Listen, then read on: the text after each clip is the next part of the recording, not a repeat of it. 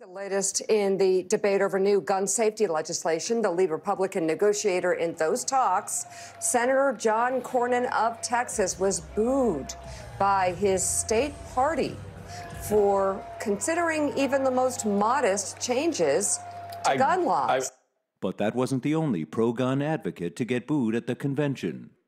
Ladies and gentlemen, please welcome from deep in the heart of Texas, Yosemite Sam.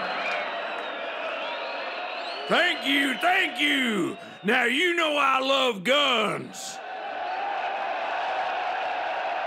But I am in support of minimal common sense gun reform.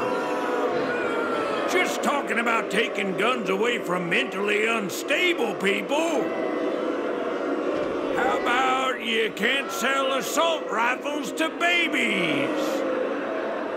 How about no assault rifles for mentally unstable babies? Oh, God, I'm losing them. How about some of this? Make Mike Pence dance! That's insane, folks.